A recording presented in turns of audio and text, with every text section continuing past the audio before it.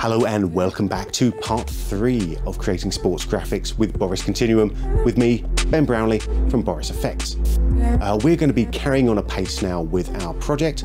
We've created the 3D models, so we're going to be looking at how we add textures and materials to our shapes. And even though we're primarily going to be working in Title Studio, we are going to dip into Photoshop a couple of times just to create a couple of the textures up. Alright, so let's take a look at materials and textures.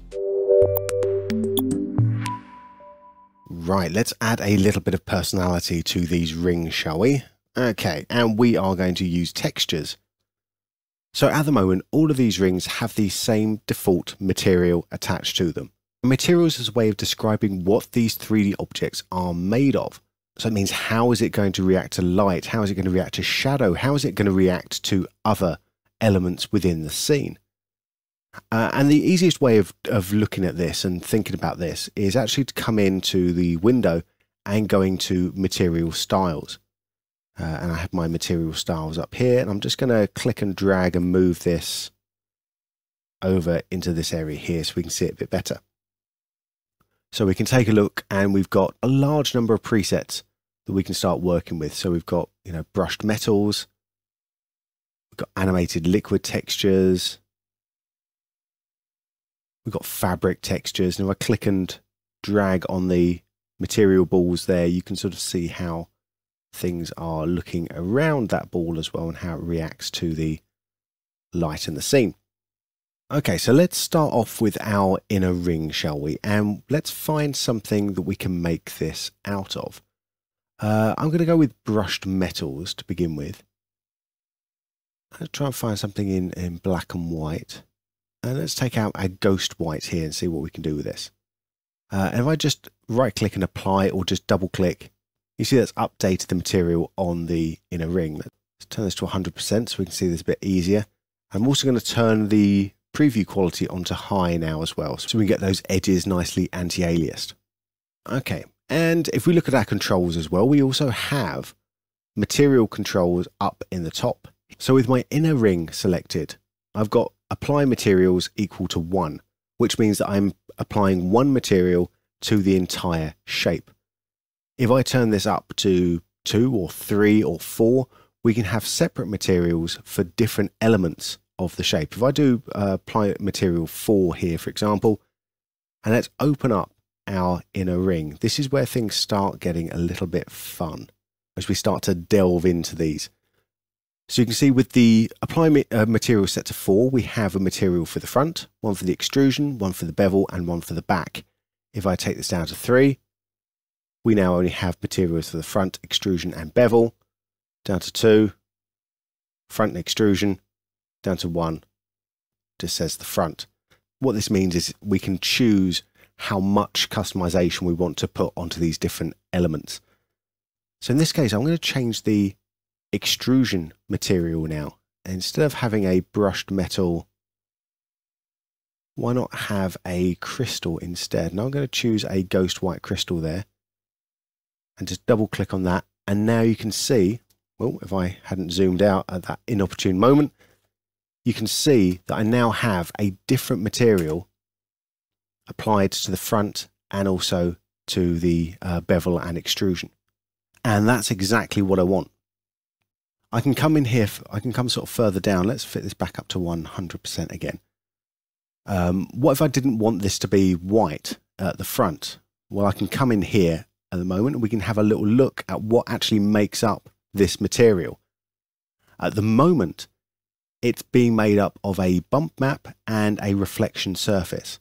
So the texture itself, the front of the surface itself, is still being controlled by the original color that we had previously.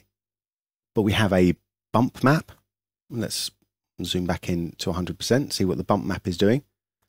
Just zoom into 200%. So what the bump map is doing is it's taking our flat surface and using an external file to push these elements up and down. So if I come up and we have our bump strength, if I turn that up a little bit, you can see the higher this is, the bigger the indentations are in the surface here. So this is a really nice and cheap way of getting a huge amount of sort of organic texture, organic structure into a model without having to go in and model all of that shape, which would be just, you know, a huge amount of time. So it's very common practice to use a nice bump map instead to give us this kind of structure. So we look down here, we've got two files. We've got one for the bump map and one for our reflection map. So we look at the reflection. Let's come down a little bit further and have a look at our reflection. So we've got reflectiveness, which we can make our surface more or less reflective, and the reflection scale. So we can sort of scale up and down that reflection. It sort of simulates, you know, if it's closer or further away from us. So let's keep that around about there. There we go. So now as this moves around, let's just solo out that one layer by just turning off the other ones. You can see that as that moves around now, we're getting a reflection of this other scene. And this scene we can either control with reflecting the scene as we actually have it. So if I turn on my other layers, we're starting to reflect what's happening in the rest of the scene there. Let's turn that off. I don't really want to do that in this case because I just want to use this channel texture, this strange land file as my reflection type. And I can come in just by clicking on the icon here, come to image file. I can choose up another scene as well. So if I wanted rough desert, for example, that's going to give me a different reflection than these strange lands that we had previously. And if you have your own DES files to use, your scene files there, you can use those as well, of course. So that's all well and good, but what if I wanted to actually change the color on the texture here as well? Well, let's come up to our texture track, and I'm going to change the type, the material type now. Instead of just being bump and reflection, I'm going to change this to texture, bump and reflection. So what this means is now I have three channels available to me. I have one for the texture, one for using as a bump map, and one for using as a reflection map. So let's turn my bump map conversion to normal map so that we've got the bumps going up and down. I can take the bump strength down quite significantly. And let's have a look at where that's taking. I've got metallic brushed metal as my texture map. So I'll go to image file here. You can see I've got a good number of other image files that I could use. Metallic chrome, there we go. So that's given me a different look completely. Or what were we using before? We were using metallic brushed metal or metallic heated metal, weren't we? But what if I wanted to give this a color? Well, that's simple enough. I'm going to come in, I'm going to just copy where this is in the Explorer. You can do the same sort of thing with Finder as well. I'm just going to copy that. I'm going to pop into Photoshop. And I'm going to open up the file, and I'm going to just paste in that there. Let's have a little look. And let's come into metallic heat phase. There we go. Open this one up.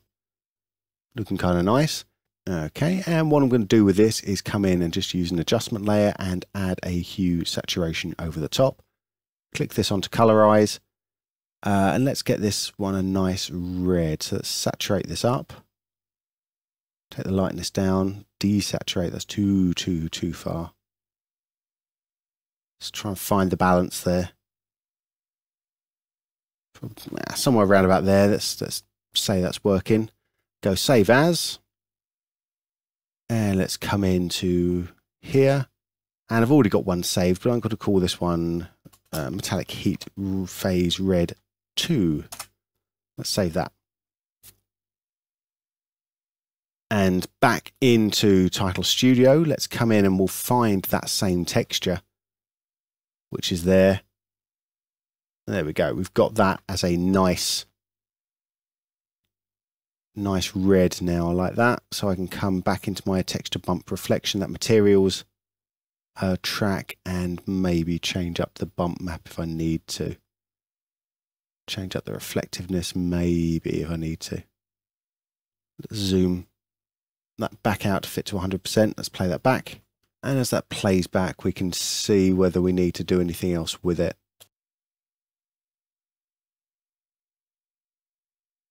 I probably like the reflectiveness up a little bit more, actually. That's cool. And we can also, down with the highlight strength and the specular strength, we can also change how this reacts to lights as well. But we'll leave those just at the default values, actually, for the time being. So we won't get too much into that. Let's turn the reflect scene scale up just a little bit more. Okay. Cool. And if we decide we need to change the color on this a little bit, if we need to make this a little bit richer, it's actually very, very easy to do because we've got this as a separate file. I'm just going to pop back into Photoshop. I'm just going to turn the saturation up a tiny bit, hit save, back into Title Studio. And then the only thing I have to do is go File, Reload Files. And this forces Title Studio to just update the file cache again and just reload those in, so you can see the changes straight away. Okay, let's come into the middle ring, see what we can do with this one.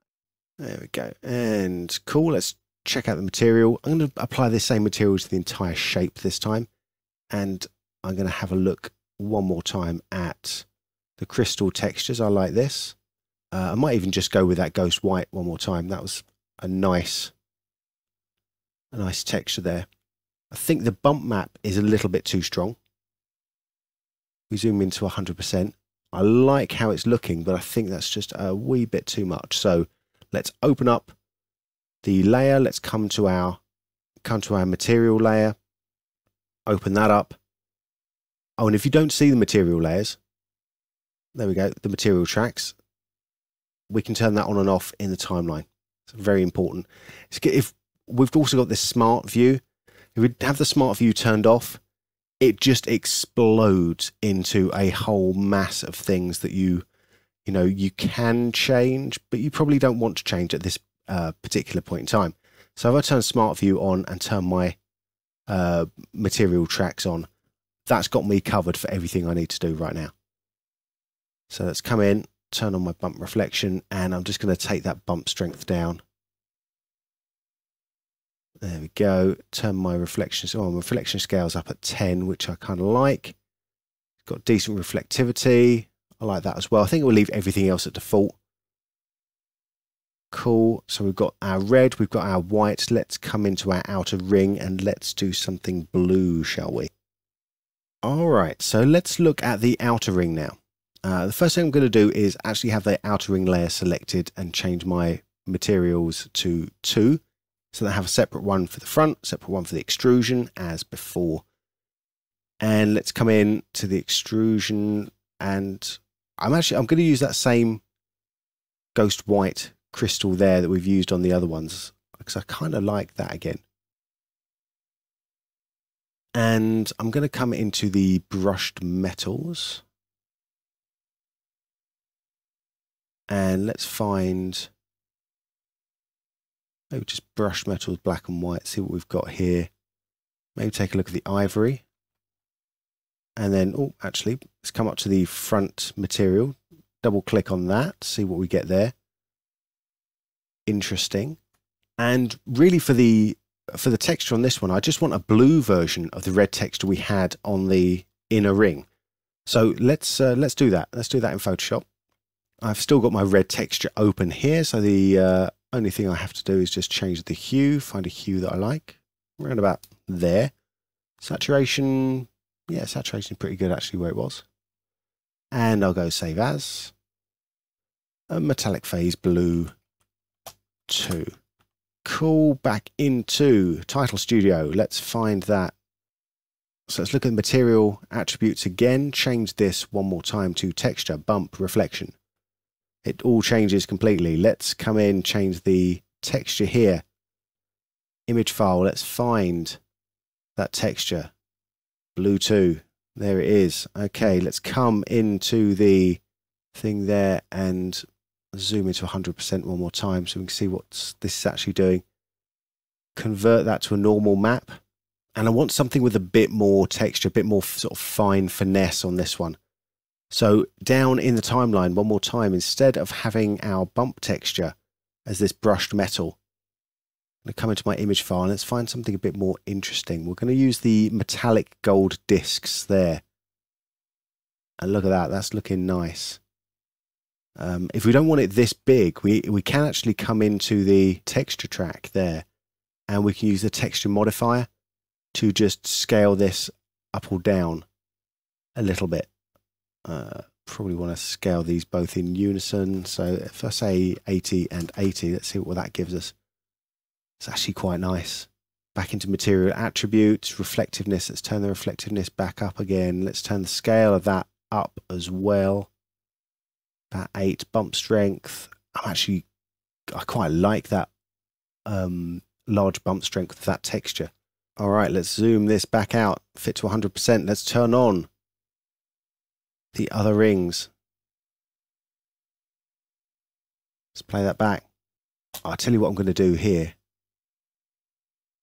I sort of want this middle one, this white one, to be semi-transparent. So doesn't have a sort of look, won't have that look of stone.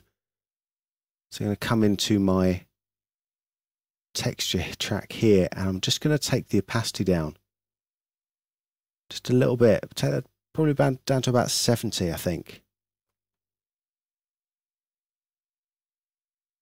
Yeah, I think that's gonna look nice. And of course, we can play with this a bit more and sort of start to explore these a lot more. There's so many things that you can do with the materials. But again, if you're just sort of trying to get it to grips with what the materials are doing, there's no better place to do it than just having a look at all of these presets that we have available to us here. There's a lot of different new ones that have been introduced over the last version, so it's worth taking a look at what they're doing. I'm liking where that's taking us, actually. It's definitely got promise, that's for sure. So I think we're going to take another quick break now, let brains just cool down a little bit, and when we come back, we're going to add some more decorative things to our outer ring here and show you a nice efficient way of working with multiple objects. And it's going to be a much more straightforward exercise as well. So that's been our first look at materials and textures, and I will see you in part 4 where we start to build on top of that. Thanks for watching, and be sure to go to borisfx.com to download a free trial of Boris Continuum so you can try this out yourselves. If you want to see more of this type of tutorial, or you have some ideas of your own, be sure to leave a comment below. Also, subscribe to the Boris YouTube channel to stay up to date with the latest information and training materials on all the Boris FX products.